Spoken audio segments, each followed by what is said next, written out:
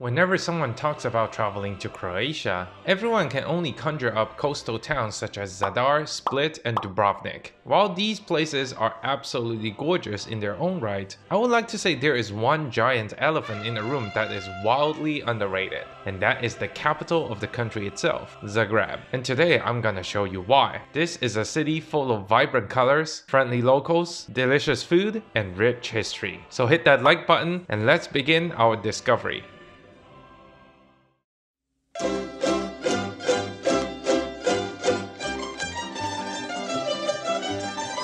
There's no better way to begin our tour here in Zagreb than in Jelacic Square, named after this guy riding the horse, who is jokingly proclaimed by some locals as the only righteous politician in Croatian history. And this plaza is where everything took place, including when the Croatian football team took the second place in the World Cup, and they were welcomed here on this plaza with 500,000 people stuffed onto it, which is literally 50% of the city's population. Just a few steps uphill is the city walls. This is a second version from the medieval one that was way too small for the development of the city, and it features 11 gates, and let me show you probably the most famous of them.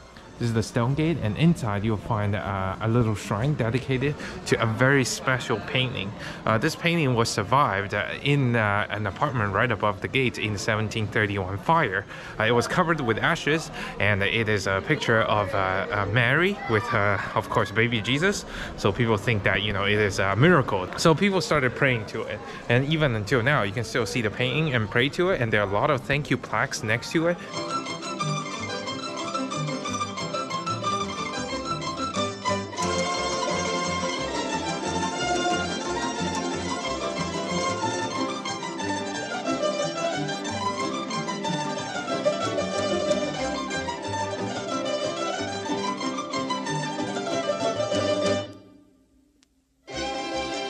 In the medieval times, of course, people believe that there are witches and all of the other, you know, very mysterious crafts out there, right? And then one of the popular beliefs is that when they ride their brooms, they'll be flying very close to the surface of the roof. So they'll be flying just above the roof. And the clever citizens came up with the idea of that. Can you actually believe it? And I'm not lying, like there's another one up here. Do you see it up there?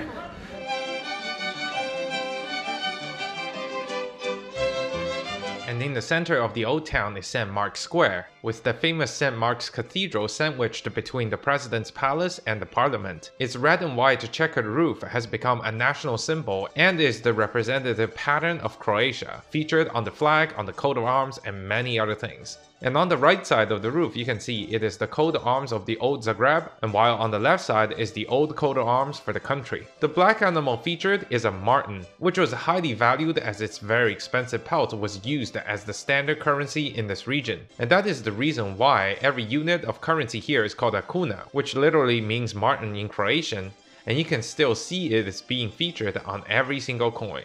And a few steps away, I'm out of the city gates. The old city gates is actually marked here by this tower, which is also a very popular tourist destination. Why?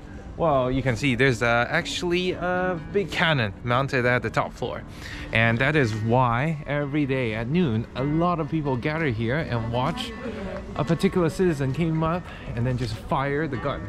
This is because it is a very traditional way in the medieval times to mark the time, because nobody had smartphones or watches or whatever. This tradition started in 1877, but it was stopped about a year ago.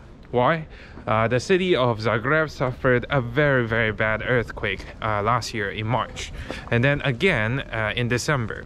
So after December, so many buildings were damaged all around here in the old town. They realized, wait, if we fire a cannon every day at noon, the shockwave is gonna just slowly destroy every single building around. And after walking along the old city walls for a bit, I eventually ended up on this viewing platform, looking from this old town into the other side of the ravine, the other old town. And yes, I said two towns because right behind me is the town for clergy.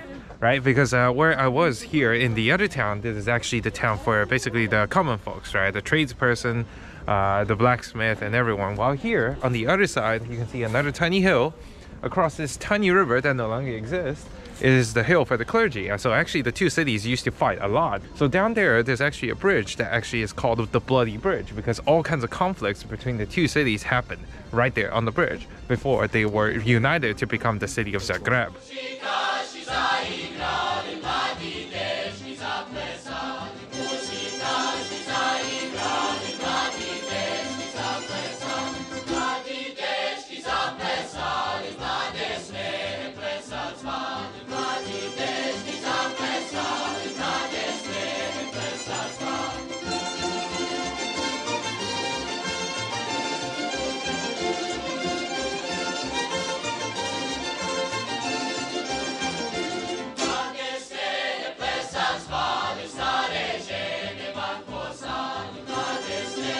So yeah, this is what the Blood Bridge is now. Just a tiny street with a completely different name connecting two other much larger streets. So yeah, the only way that you will know is because this souvenir is named Souvenir Bloody Bridge. And the walk circled me back into the main public market, situated just beside the main square, separated by a small alley full of all kinds of florists peddling their winter specialties. Why take a walk when you can stroll around downtown surrounded by all kinds of colorful flowers? And once you reach the market square, it is absolutely stunning. Besides some cultural artifacts that can be points of interest, this market square is also one of the only few places I have seen in the world that serves both as a market but also as a place of gorgeous scenery. I don't recall there is any other open-air market that is peddling all kinds of freshly produced local food at a reasonable price under the glistening golden dome of the nearby churches. Compared to a lot of European cities that are overflowing with tourists, this one here in Zagreb is truly by the locals for the locals. And of course, I have to participate by joining in on the most Croatian food possible.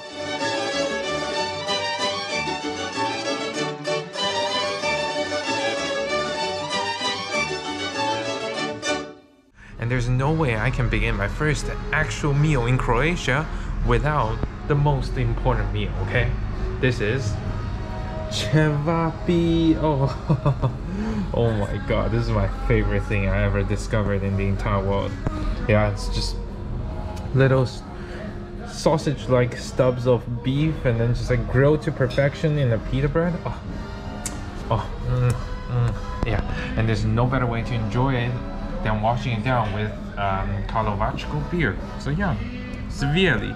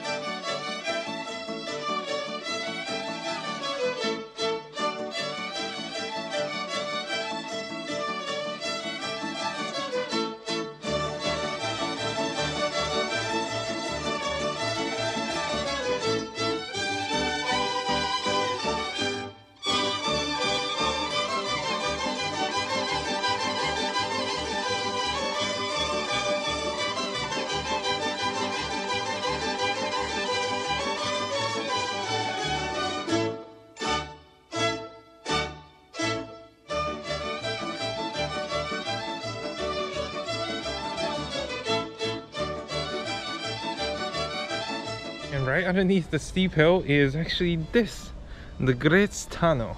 It was built during World War II and cost so much money because it was designed to be basically an air raid shelter. And it has been sitting largely abandoned until 2016 when it was remodeled into a cultural center. And now you can just walk underneath one of the most historical neighborhoods and actually literally walk through history. Oh boy, this is pretty scary. Wow, the echo here is crazy. Lasagna. Lasagna. Holy moly, it's big. Look at this. It just goes on forever. I can't even see the other side. Here must be the center section. I guess they took away the cultural exhibits. And now I'm at the main cathedral. You can see here, right above there. Oh, what a beautiful building. You can see it's a neo-Gothic style because it was rebuilt after a devastating earthquake in 1880. And then they decided to build it with a local material, which is limestone, which is the worst thing that you can ever build your building with because they are very porous, they crack. They're basically like chalk, but like with extra vitamin D deficiency. In the recent 100 years, it started to fail. And it took them basically, I think, 40-50 years to completely renovate the entire thing so that it doesn't literally fall apart. Because one day when the lady was going to pray, one part of the facade just dropped right beside her. So yeah, that happened until last year. Last year, when the earthquake happened, it was a 5.5 Richter scale. The right side, the right spire, completely just fell off, broke apart, and then dropped onto the building next to it. So the city just decided, you know what, we're gonna dynamite out the left side so that it doesn't look very crooked. And it actually worked. And this is the old clock. It stopped at the moment of the earthquake because it broke down at that moment. Yeah, 7:02. Wow, what a beautiful city Zagreb is. And if you enjoyed this video as much as I'm enjoying the city right now, please consider clicking the like button and the subscribe button. And let's continue with our exploration. Well, I'm now walking in basically what they call Lower Town. This is a little bit newer developments that happened in the last century or so. And yeah, look at this. This building is pretty damaged, probably from the earthquakes last year. Yeah. Otherwise, the murals wouldn't be on it, right? It's some kind of a recent trend. It just shows that, you know, earthquakes happen all the time and they just destroy some parts of the livelihood. Oh my god. Yeah, you can even see bricks on the streets.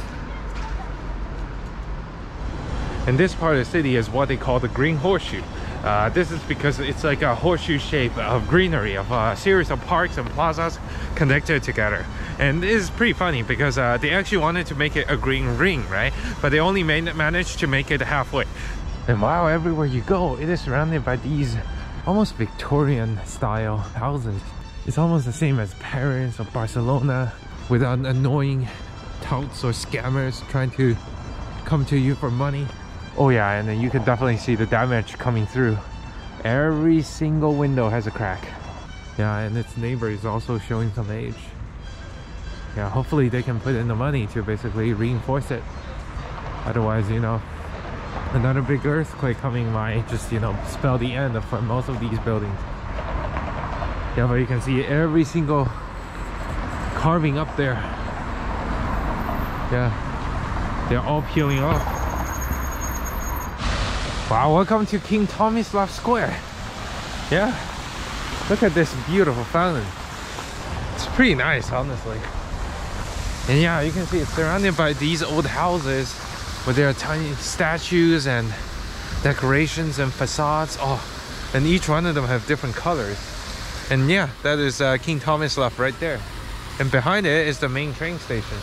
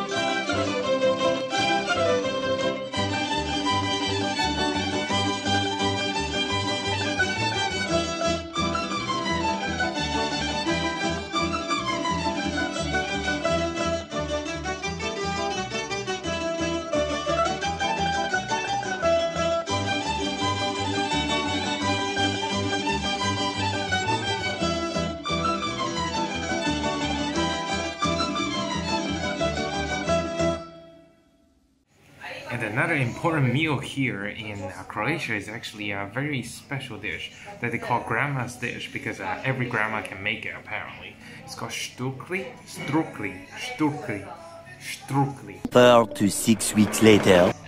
Oh, look at this. Oh my god. Yeah, I think it's dough and inside it's filled with cottage cheese and something that you want. So I ordered this pepper one. And then on top it's heavy cream and it's just baked to perfection. Oh, look at this. Let me try to... Ooh.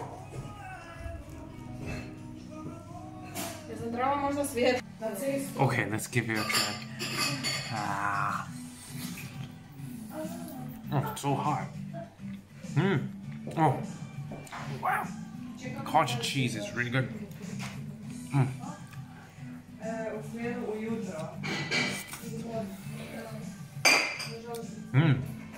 Oh yeah, it's very smooth, silky, but at the same time, the cottage cheese has like really good texture and flavor.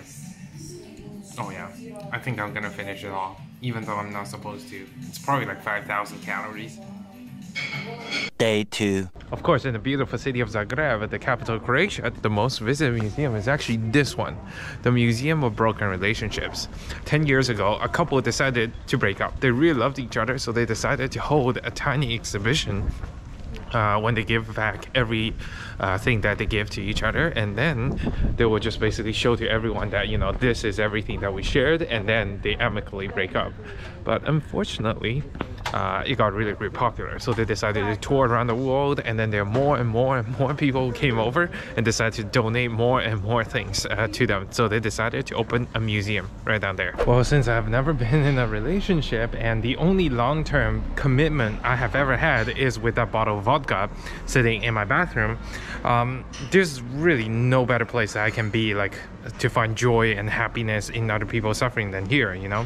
So it is time to go in and demonstrate the superiority of my Sigma male grind set.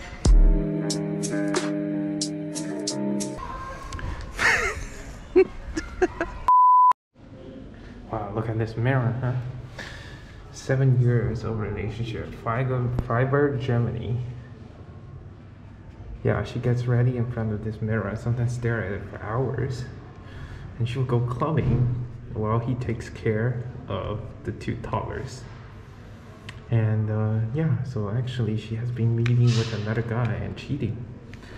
And after he found out, she continued doing that. Holy moly. Like, what kind of heartless beast does that? My God.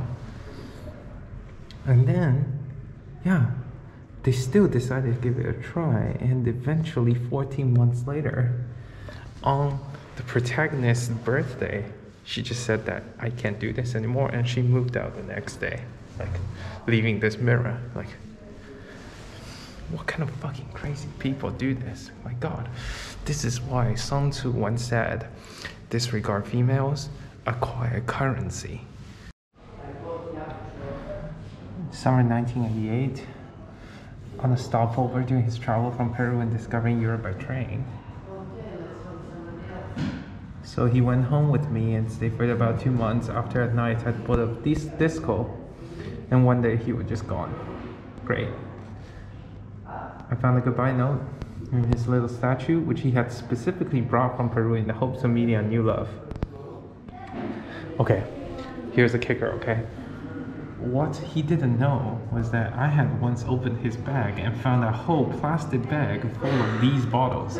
I never saw him again. This motherfucker brought more than one of these things and said that, you know, he only gives it to his true love. This is what I call yikes. Well, this girl found out that her boyfriend's cheating on her because of this unique 50s lamp. Yeah, it's one of a kind, so when it shows up in a sex tape online, you know your boyfriend's cheating. Oh my God.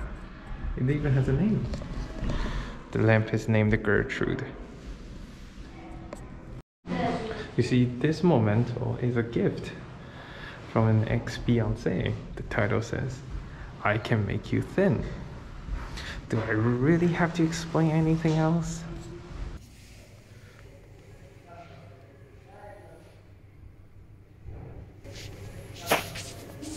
Bro, what the fuck? And as for the meal, I have to try something really local, but I don't have enough stomach space to try everything. So what's the solution? Well, luckily, a bunch of younger Croatian men and women decided to come up with this, the heritage street food. Yeah, I ordered something. It's like a half flatbread of some sort, but I'm not exactly sure. So, yeah, would you mind explaining to me what it means? Like... Sure. So we will try a flatbread. It's traditional round bun from Balkan region. Yeah. In this case, filled with some ingredients typical for South Croatia region called Dalmatia over here. So you have ingredients like salted anchovies coming from Zadar region. You have black olives and capers and extra virgin olive oil coming from surroundings of Trogir. Wild oregano is hand-picked from island of Rab, and everything is, as I said, put in this our traditional bun combined. Wow, so everything is from Croatia? Everything is from Croatia, from small producers from all over the country. Wow, thank you so much. I can't wait to try it. Yeah.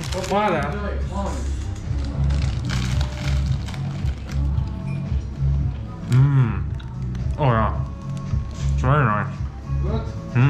Yeah. It smells like, oh, it just has that faint anchovy smell, and with a tomato taste. Oh, this is really good. Oh, I'm gonna wash it down with some craft Croatian cola. Oh yeah. Oh.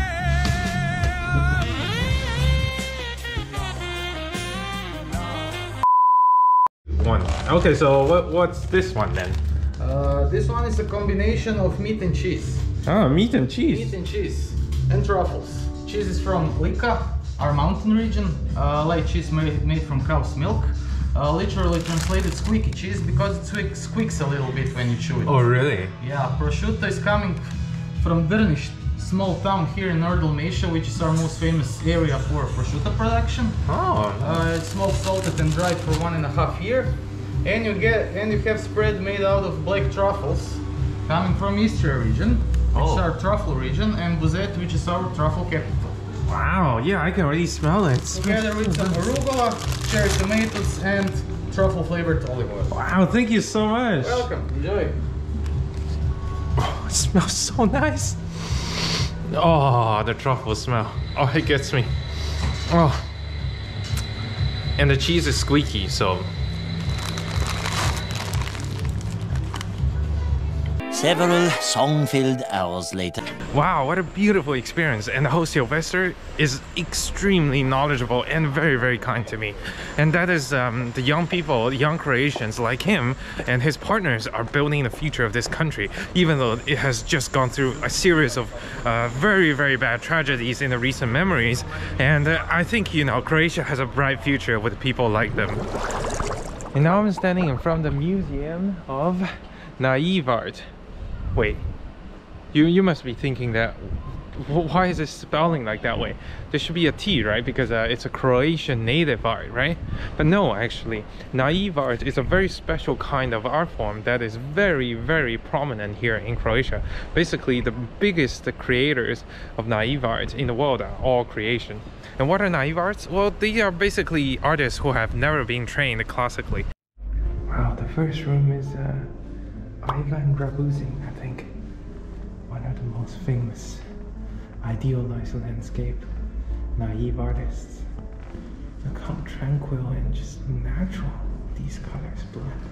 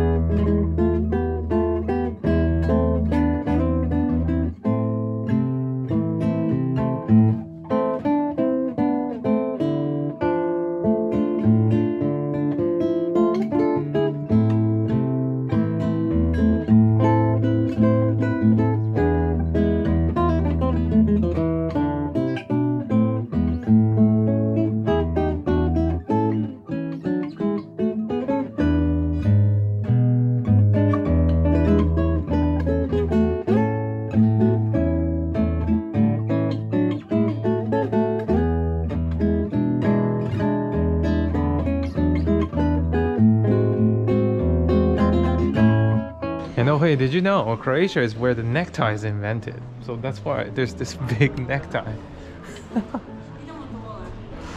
Who's gonna wear this? Unfortunately, that is all of my adventure here in Zagreb this time. And now I'm taking a train to head to everyone's favorite European capital city, Budapest. And I'll see you there, huh?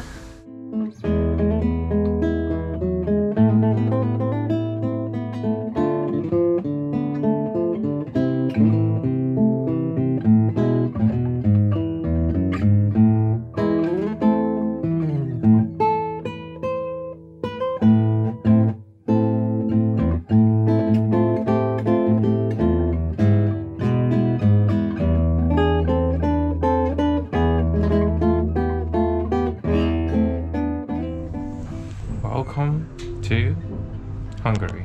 But that is a story reserved for the next part. After experiencing Zagreb with me today, I hope you can agree with me why the capital of Croatia is criminally underrated in the country, with friendly locals, delicious food, and rich history and traditions. I hope next time when you swim by Croatia, do not forget Zagreb along with the major stars like Zadar and Dubrovnik. And I sincerely hope you enjoyed today's video. And if you did enjoy today's stroll in Zagreb, please consider hitting the like button beneath me, and subscribe if you want to join me on the next part in the gorgeous capital of Hungary. I will see you at the banks of the Danube.